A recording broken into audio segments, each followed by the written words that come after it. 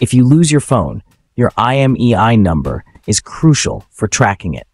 The IMEI is a unique 15-digit code that identifies your device. Tools like IMEI-TRACKER on Kali Linux claim to use this number to locate your phone. To use such tools, you'll need your IMEI number, usually found in your phone's settings or on the box. Be cautious. Using IMEI tracking tools can raise privacy and security concerns. Always weigh the risks before using third-party tracking solutions. So, what does IMEI-TRACKER actually do? Don't worry, this isn't a how-to guide. Think of it as a digital detective. You give it an IMEI, and it scours online databases for info about your phone. It's not a GPS tracker. It won't show you a blinking dot on a map. Instead, it fetches details like your phone's brand and model, maybe the country or carrier. It automates the process of scraping the internet for scraps of data tied to that IMEI. It's a collector, not a tracker. The name IMEI-TRACKER is misleading. It should be IMEI Info Finder. It promises tracking, but delivers information.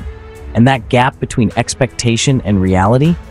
That's where the trouble starts. It doesn't give you live location, can't wipe your device, and can't make it ring.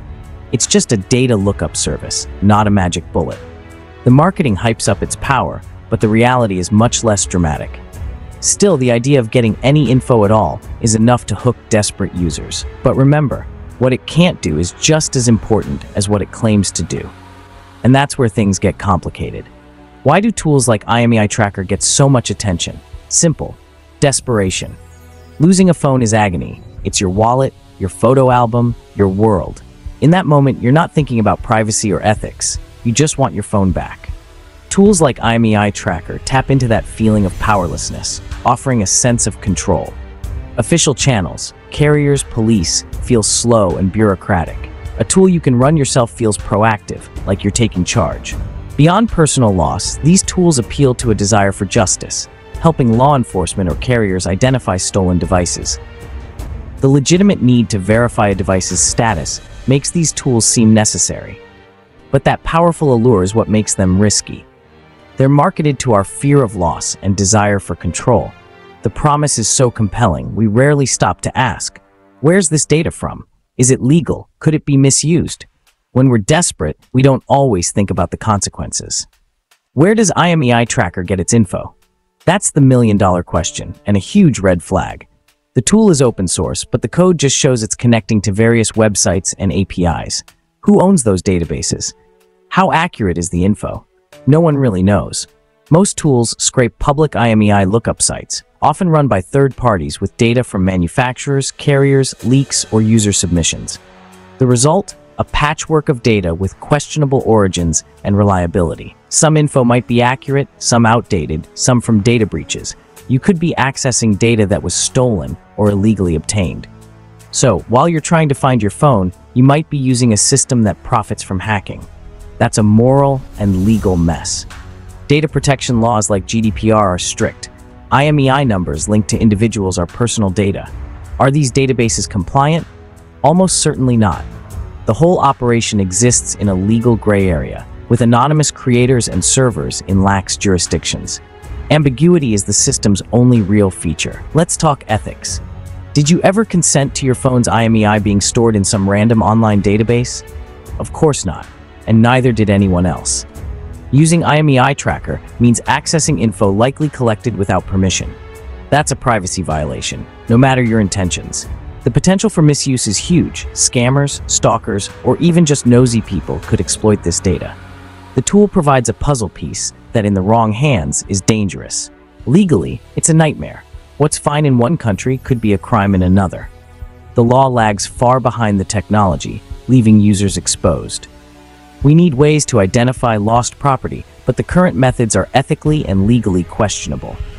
Technology has outpaced regulation, and now we're all just along for the ride.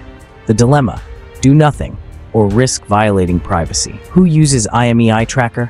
It's a spectrum. The good, cybersecurity students and ethical hackers using it to learn and improve security. They might find flaws and make the digital world safer.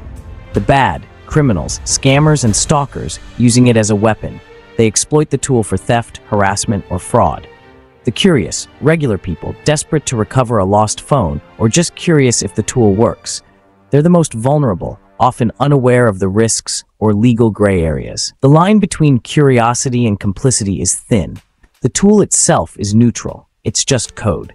But its context is not. It exists in a world where data is a commodity and privacy is an afterthought. Understanding who uses these tools is the first step to a real conversation about access and responsibility. Education is critical. Most users don't realize the risks. The accidental tourists in cybersecurity are the ones most likely to get burned. The tool's neutrality doesn't protect you from the consequences. Knowing the risks is the first step to using technology responsibly. So, when should anyone be allowed to query an IMEI database? The answer? Only through official channels. Law enforcement with a warrant should have access for investigations. Carriers need it to block stolen phones and fight theft.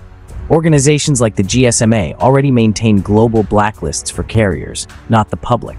Should there be a public portal? Maybe, but only with strict safeguards, like verifying you're the owner. Self-service, but with high walls. The key is balancing information access with privacy. Tools like IMEI-TRACKER offer the illusion of power, but no safeguards. A better system would be transparent, legal, and built on consent. Sensitive data should never be a free-for-all. Focusing on IMEI-TRACKER alone misses the bigger issue. It's just one of thousands of data scraping and OSINT tools out there. We live in an age where information leaks everywhere, and tools spring up to collect it. Hacking tools are now available to anyone, not just experts. This democratization has upsides, empowering security researchers and activists, but it also lowers the bar for malicious activity. The same tool can be used for good or harm. The real problem is our leaky data infrastructure and careless data practices. We need to ask, why is so much data public? Why are companies so careless? Blaming one tool is easy. Fixing the system is the real challenge. Our collective responsibility is to create a safer, more private digital world. So what's the takeaway? IMEI-TRACKER isn't really a tracker, it's an info gatherer. It promises a simple fix for lost phones, but its methods are murky and results unreliable. It scrapes data from questionable sources, often without consent. There are legitimate uses for IMEI queries, but public tools like this are an ethical minefield. Using them means participating in a system that undermines privacy. The bigger issue is the ecosystem of open-source intelligence tools and leaky data. The responsible path: use official tools, report your loss, and respect privacy. Avoid shadowy shortcuts. Your digital privacy is worth more than a phone. The real problem isn't the tool, but the chaotic, leaky world it feeds on. In the end, our need for control in a digital world must be balanced with respect for privacy and consent.